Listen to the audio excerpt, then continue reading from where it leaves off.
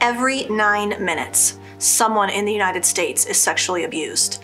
This is a crime that often goes unreported because the victims feel shame or guilt about what happened. And sexual abuse can occur anywhere. Oftentimes we think of it in context with the church or with the Boy Scouts, but really it happens in so many places. It can happen in a daycare setting, in a school. Think about fraternity parties on campus. It can even happen at home or in the workplace. The good news is things have changed. Movements like Me Too, the women's movement, and even most recently the prosecution of prominent abusers has raised the awareness of sexual abuse in our country. The way that survivors are treated has also changed. Often in the past, they were victimized again by the legal system. They weren't believed. They were blamed for what happened to them. We're no longer going to tolerate shaming victims to keep them silent. No one should be subjected to sexual abuse, and no one should get away with it. Many states, including Arizona, have changed their laws. This is to allow a longer time to bring a claim.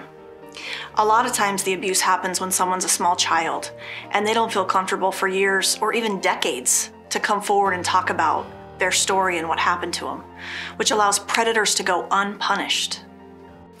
Oftentimes, these cases are not criminally prosecuted. It may be that the county attorney doesn't think there's enough evidence or for a variety of other reasons, but that does not mean that you don't have a civil claim. Even where a criminal case is not pursued, there are still remedies available to you. You may be afraid. You may not be ready to file a lawsuit, and that's okay. We're here to provide you with resources and to discuss your options.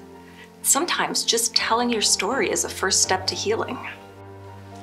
Sarah and I, we're here in Tucson. We are part of this community.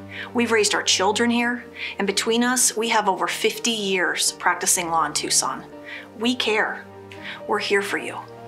We know it's hard to talk about the sexual abuse you suffered, and honestly, sometimes it's hard to hear, but it needs to be told, and it needs to be heard.